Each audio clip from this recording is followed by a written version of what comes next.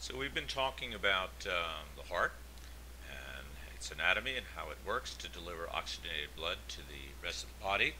Today I want to talk about the vessel system that's used to deliver that blood. It's basically made of arteries, veins, and capillaries. So let's first of all understand what our definitions are. So this means, whoops, that's not going to work at all. Let's go ahead and try a better font here. So that means away from the heart. Most people think it means to deliver oxygenated blood, but it just means physiologically to go away from the heart. Veins means to the heart.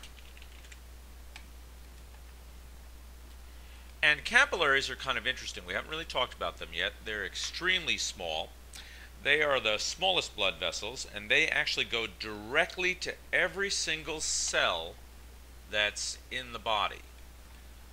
So to each cell, which is an amazing thing. I mean, there must be tons of them, right?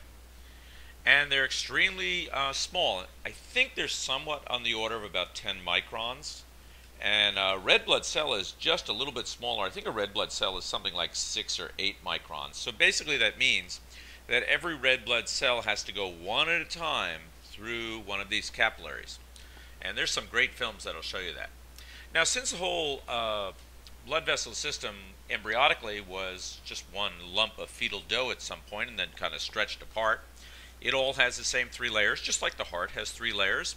Mostly the heart is made of the middle layer, the muscle, which is the myocardium.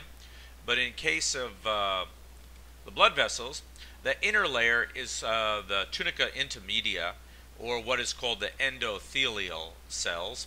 So imagine that a blood vessel is a pipe, and you put your finger into it, where the blood is flowing. The part of the pipe that you're touching would be the inner layer, and that's the tunica intima.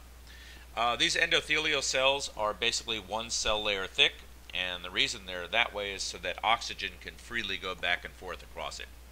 The second layer, the inner layer, is called the tunica media, and that's made of smooth muscle. And smooth muscle, we haven't talked about it yet, but is involuntary muscle, so we don't have control over it, so you can't consciously tell your blood system to pump. And then the outer layer is simply a protective coat made of connective tissue, and that's called the tunica adventitia. Okay, let's take a look at these guys here. So over here, this is an artery, and this is a vein. They tend to be adjacent to each other, although they're running in different directions here. And if we could make maybe like a T-table here, so if you make a T-table and label artery on one side and vein on the other, let's just tick off here a couple of things which are really different about them. Well, first of all, you can see the shape, right? The artery tends to be circular, round, and this guy has kind of a funny shape like that. I know sometimes they say elliptical. Pretty much in biology, we would refer to that as an oblong shape, right?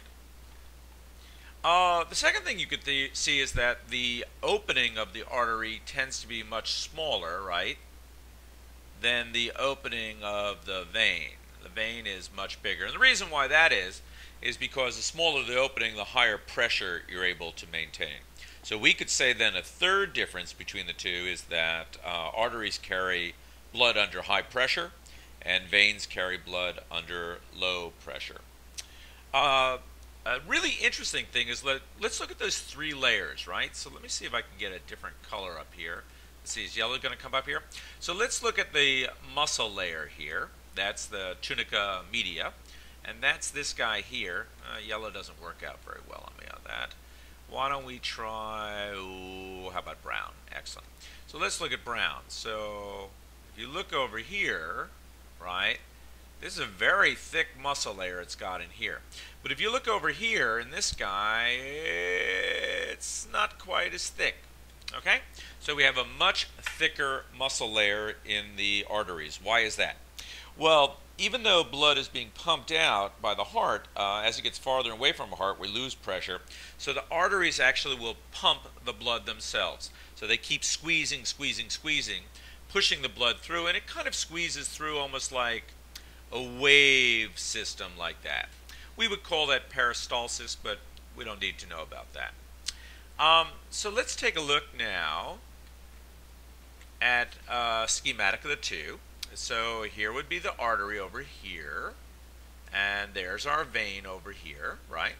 And so we talked about how the middle wall is much thicker over here, but there's something else we can add to our T-table which is really interesting.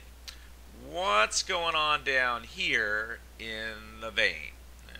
Let's see, should I push that out of the way? We can't really see it there. What's going on down there in the vein? Let me use a smaller font here so you can see what I'm talking about. There's something inside the blood vessel. That actually is a valve. Veins have valves and arteries don't. And the reason why they have valves is very interesting. At that point, where we're very far away from the heart, we've lost a lot of pressure of blood. Veins don't have much pressure. So how does the blood get back up to the heart? Think about it like this. Suppose that this is a vein, right? And there are valves in between it that kind of compartmentalize the vein. Okay?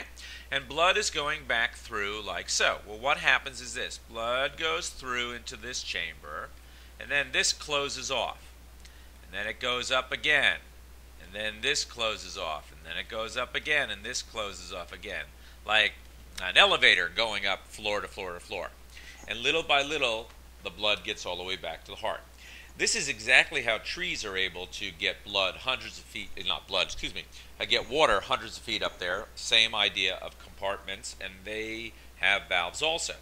This also explains to us sometimes our legs, for example, will fall asleep when we are not moving around, because since there isn't a lot of pressure pushing the blood, if you're just sitting there, the blood just kind of sits there and it doesn't have a chance to go through the valve. And what happens when it gets to sleep is that you kind of try and shake your leg to do some skeletal muscular action to try and push the blood and force it through the valves there. And you get that kind of funny tingling feeling because blood carrying oxygen hasn't really been delivered as it should be. Okay, now let's see if we understand. Now this is a little bit of science called histology. Histology has to do with the staining of tissue slides. And so here we see a blood vessel which has been stained. Very nice red, and you see the purple nuclei in there. Very good. Okay, there's our blood vessel there. Now we're looking at a cross-sectional view, so you're kind of looking into it. And this whole area in here, right, is actually the inside of the blood vessel. That's where the blood cells would be flowing. Don't see any blood cells right now in there. What do you think? Is this a artery or a vein? Well, you can definitely see that the shape is not really circular. It's more oblong, right? But the real giveaway, if I could get another color here, is what do you think this guy is here? That's inside the blood vessel. That actually is the valve. So by seeing that valve in the middle of it there, I know that this must have been a vein. Here we go. Let's try this. Now here you see two blood vessels side by side. There's one over there. They tend to be side by side, so they're adjacent. Who's who? Well, this one looks bigger, an oblong shape. This one looks round, circular. By the way, see how there's a single layer of endothelial cells right there? There's the nuclei right there. So this guy must have been the vein, and that must have been the artery. And hey, by the way, we did catch a single red blood cell going through there. Great. And all this stuff around here is basically just connective tissue. I'm going to guess that it's fat. Fat tends to have a lot of blood vessels. Hey, by the way, over here, there's smaller pair over here. There's another one side by side. Who's who? Once again, that's a little artery. That's a vein. And the reason why this is kind of filled in here is I think it's actually filled with red blood cells. That's what all these guys are over here. And that concludes our discussion on the blood